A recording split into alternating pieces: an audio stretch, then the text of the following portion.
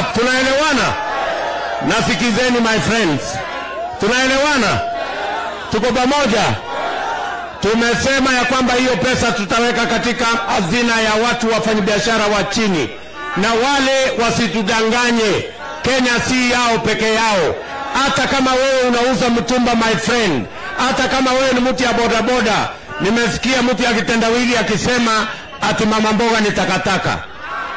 Ati anasema ati mtu ya kusukuma wheelbarrow sijui nini, ati hao watu wa bodaboda ni wezi.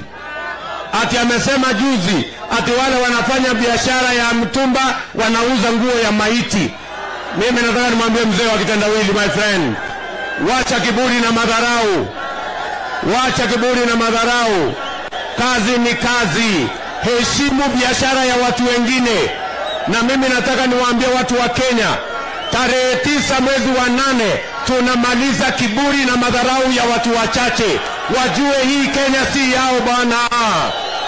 Tunaelewana ama tuelewani? Mimi nataka nitangaze nikiwa hapa Nairobi.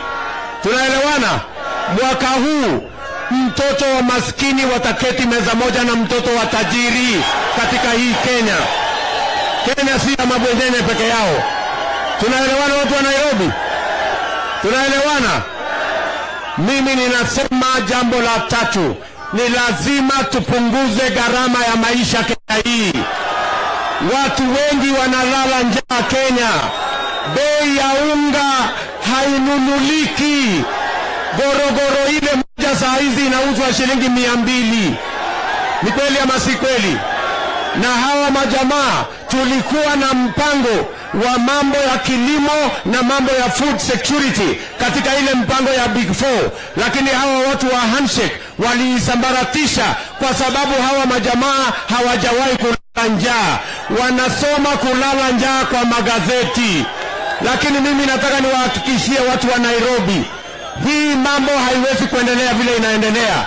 Hii mambo lazima tubadilishe. Ndio tumesema tutaweka pesa ya kutosha kwa kilimo, tupunguze gharama ya mbolea, tupunguze gharama ya mbegu, tuzalishe chakula ya kutosha, na tuondoe brokers, na tuondoe cartel, ili chakula ifike hapa Nairobi ikiwa bei nafuu, ifike sokoni ikiwa bei nafuu, kila Mkenya aweze kulisha familia yake, na tuondoe aibu ya njaa katika taifa letu la Kenya. Kana hilo tunakubaliana? Kana hilo tunakubaliana? Ndio mnaona hawa jamaa hawataki tufanye mkutano kwa sababu hawataki tuseme ya kwamba wananchi wanalala njaa. Wananchi wanalala njaa ama walali njaa? Hawa jamaa wametuzoea, wanafikiria ya kwamba Kenya ni yao, lakini tunawaambia mwaka huu my friends, watoto wenu na watoto wetu na watoto wa mahasla wataketi meza moja kupanga taifa la Kenya. Kenya si yenu peke yenu. Ni kweli ama si kweli my friends? Na mimi wacha nirudie, nawaambia hawa majamaa, hii Kenya si yenu. Hamuwezi kutupimia hewa. Hamuwezi kutupimia hewa. Hii Nairobi si yenu. Hii Nairobi ni ya wa Nairobi milioni 4, na sisi wote tutakuwa na sehemu katika hii Nairobi. Tunaelewana ama tuelewani? Tunaelewana? Na mimi nataka niwaeleze, wacheni kutumia vijana vibaya. Mimi nataka niwaeleze watu wa Embakasi, nitoboe nisitoboe?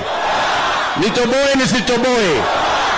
Tulikuwa na mpango ya ajira ya hawa vijana katika ile mpango ya Big Four. Mambo ya ndani yake, mambo ya manufacturing ilikuwa ndani yake, lakini hawa majamaa wa handshake waliharibu, waliisambaratisha kwa sababu hawataki vijana wa Nairobi hii na vijana wa Kenya wapate ajira ndio waweze kutumika vile wanatumika hapa kutupa mawe wakiwa hawana ajira. Lakini tunawaambia my friends, our day is coming, freedom is coming, Kenya is going to change. Hamuwezi kuendelea kutumia hawa vijana kupiganisha vijana wa Kenya. Hawa vijana wanataka ajira, hawataki upuzi mnawafanyisha kazi ya ujinga ya kutupa mawe. Ni kweli ama si kweli my friends?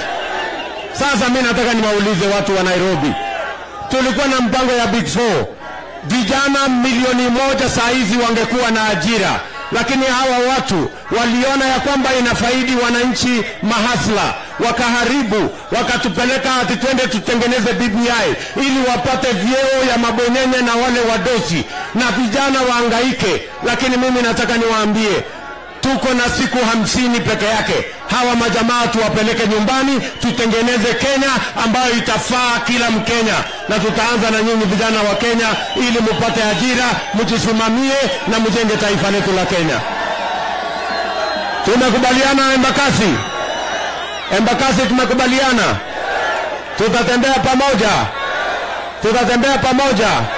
Mimi nataka niwaahidi, tulikuwa na mpango ya mambo ya chakula, and I want to say, for the avoidance of doubt, the crisis we have today in Kenya, the crisis of unemployment we have today in Kenya is because our friends sabotaged the Big Four plan that had employment opportunities for millions of young people, and instead they rolled the BBI project that was meant to benefit the elite and their friends and their families. But we are saying enough is enough.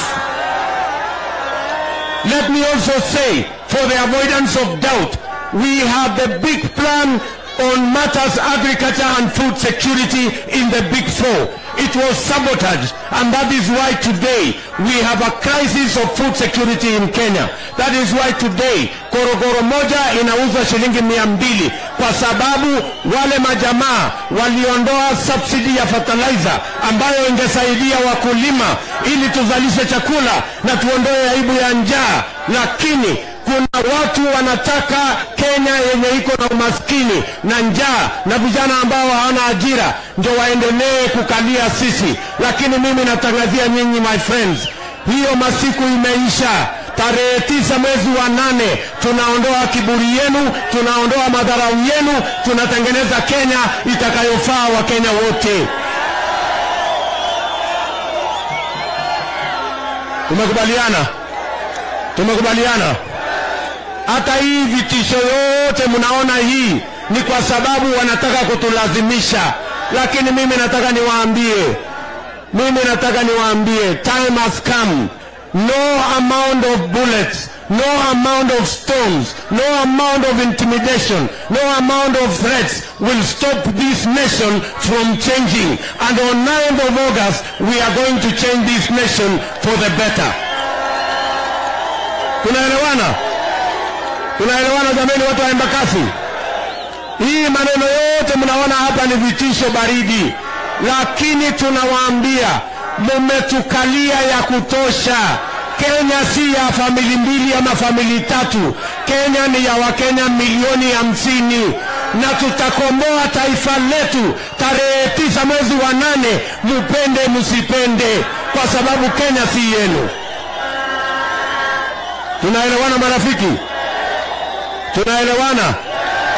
Tuko pamoja? Hebu nione wana anasema tuko pamoja, tuko pamoja, tuko pamoja, tuko pamoja, tuko pamoja. Na ndio mimi nasema nikiwa hapa Embakasi, siku za vitisho, siku za kutumia vijana watupe mawe zinaisha na uchaguzi huu.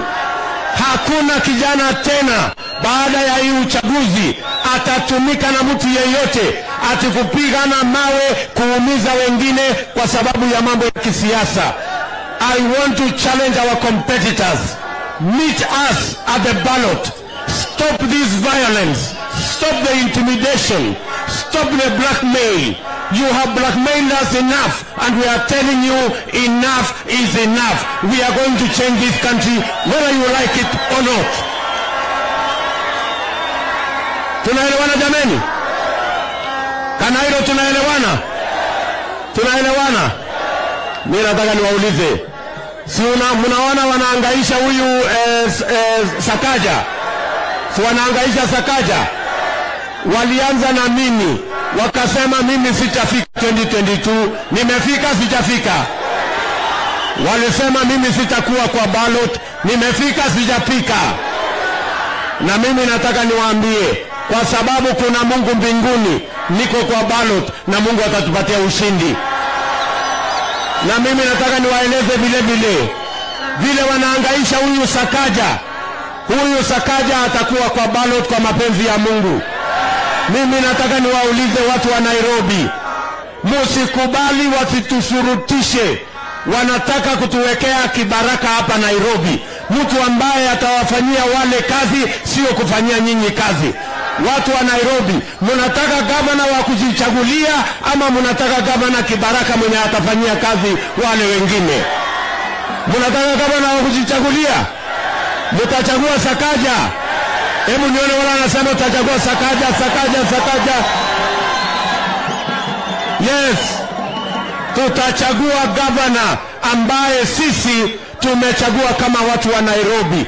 Na mimi nataka niwaeleze our friends, you cannot impose a puppet on the people of Kenya.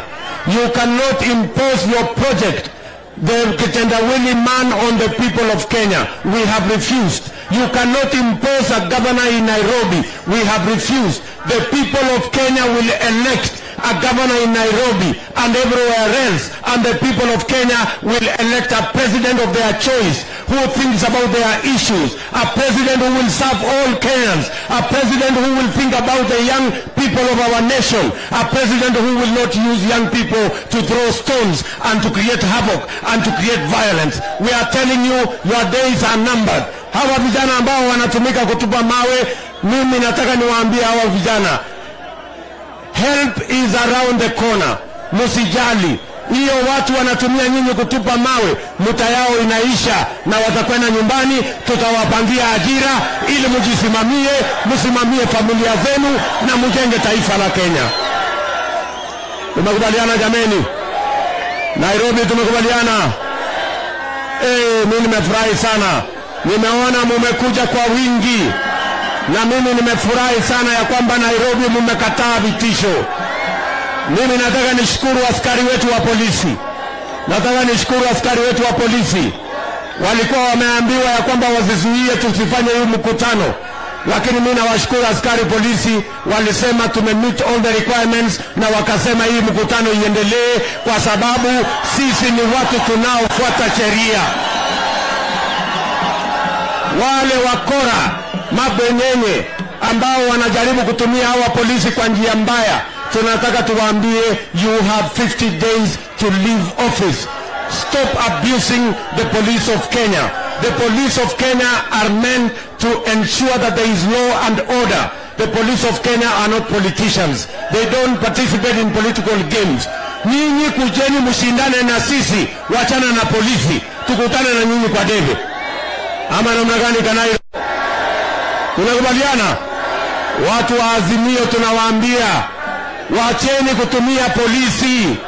Kujeni tupambane na nyinyi kwa debe. Polisi wacha wafanye kazi yao, wasimamie amani na wahakikisha kwamba Kenya inasonga mbele. Tuache upuzi. Tumeelewana jameni? Nairobi tumeelewana? Hebu nione wala wanasema tumekubaliana, tumeelewana. Shetani ameshindwa, hajashindwa? Shetani ameshindwa ama hajashindwa?